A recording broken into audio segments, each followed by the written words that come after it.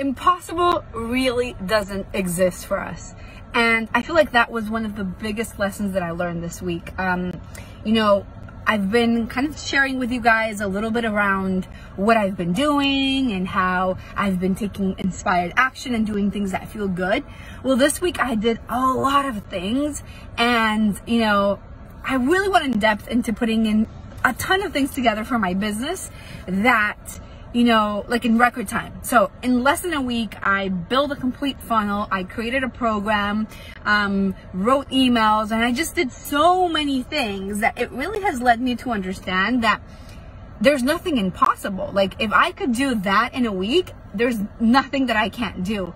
And I feel like sometimes we are nervous and scared about these things that, you know, like around these what ifs. These what if this happens, what if that happens, what am I gonna do if this situation unfolds or that situation? We get stuck sometimes in these, like, you know, nightmare stories that really only exist in our brains.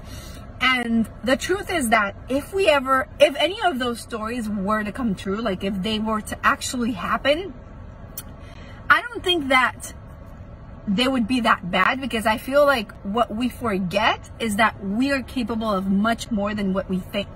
Hopefully that makes sense. But you know, if we were into one of these situations that live in our brains that are horrible, I promise you we would be able to figure it out. You would be able to figure it out, because really there's nothing impossible for us. Really, really, really, like genuinely. If you're in a situation of lack or scarcity, I always say this wrong, scarcity or whatever, there's always a way to figure things out. That's kind of what I proved to myself this week, right?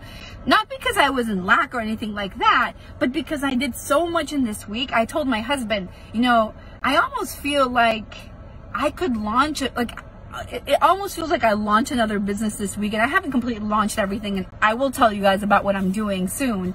But it felt to me like as if I was launching a whole business this week, and I was like, wow, it is so crazy to me that I have the capacity to do all of these things in such little time. And if I can do this, there's nothing that I can't do.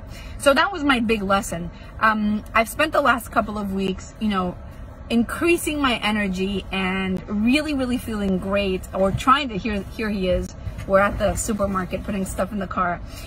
But we, you know, just increasing my energy and doing everything that I can to really feel good and to connect with myself, and sharing a ton of valuable content. In case you're not on my Facebook group, click on the link in my profile and you'll be able to get in there. I did this whole thing of 31 days of October. It's called October. October. Anyways, where I'm sharing live content every single day, and it is really, really good. It's been powerful.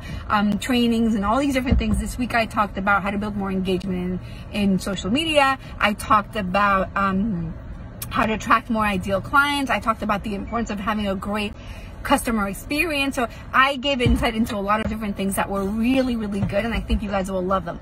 Anyways, so check that out. But really what's happened is that obviously there's momentum building up from it, people reaching out to me and all these different things, and just things that have happened this week have been crazy. Like you know, I told you guys already that I had this idea that was going to 10x my goals and my vision faster than I could ever imagine.